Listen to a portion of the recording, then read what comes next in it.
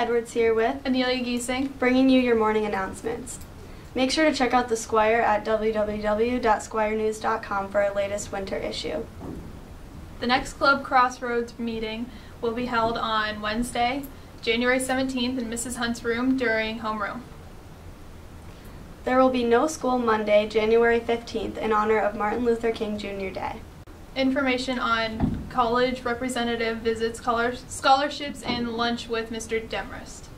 In athletic news, Coach English will be holding Sapphire Open Gym on Saturday, January 13th, 20th, 27th from 2:30 to 4 p.m. It is open gym for grades 9 through 12.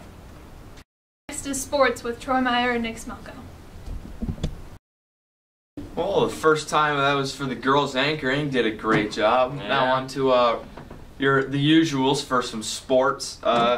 Girls basketball played yesterday against Youngsville. We will have scores next week.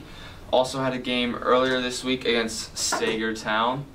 Yeah, I think they lost that game though. I do too, but that's alright. Sagertown usually a tough team for the girls. Yeah, I heard they had some pretty good players. So. Some tough region.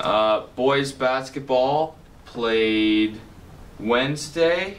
Yeah. Against, who is it against? It was Sagertown. Sagertown. Yeah. I don't know why I can think of it. Got a big win. 60 something, 16. 60 something. Yeah. Good win for the boys. Yep.